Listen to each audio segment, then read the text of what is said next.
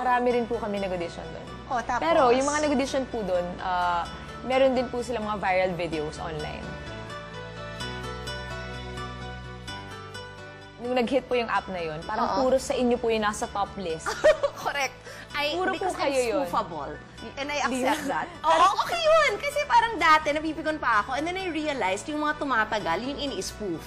Diba? I mean, so, why not? Go ahead. Ayoko pong isipin. Okay. Yung nangyayari sa akin ngayon. Kasi feeling ko yun din yung isa sa mga factors kung bakit hindi po umaakyat sa ulo ko yung nangyayari. Parang, just nag-go with the flow lang po ako sa nangyayari. In-enjoy ko lang po lahat. Kasi, hindi naniniwala yung mga tao po kapag sinasabi kong hindi pa nagsisink in. Naniniwala ako. Pero I can see it. Po.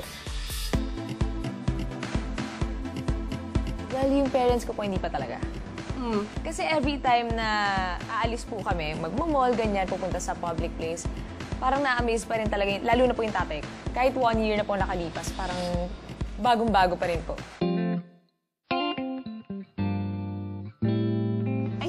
I remember you saying, paano naman ako mangangarap nun, ganito itsura ko. Yes, And sabi ko sa'yo, OMG, ang ganda mo kaya. Oh. Kaya miss ko.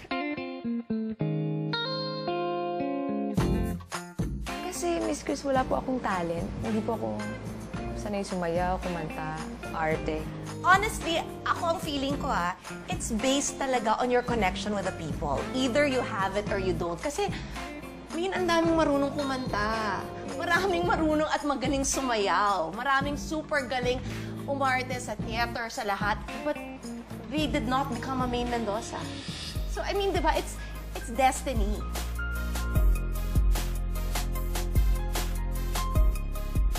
Masarap ka magluto. Ba't yun ang course mo? Hindi po. Actually, sinubukan ko din kasi baka din yung career path ko sa culinary, pero hindi rin po talaga.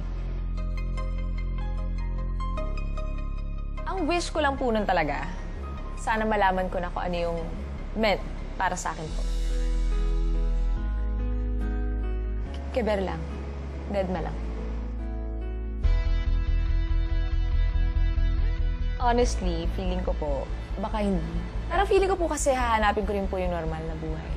Yung buhay ko po before na ganito, tahimik lang, hindi napapansin ng tao. Yung parang ganun lang po. Basta yung buhay ko po before po ako pumasok dito. Thank you. Thank you kasi naniniwala nga kayo sa akin kahit ako hindi. Thank you dahil nandyan kayo lagi for me and Alden.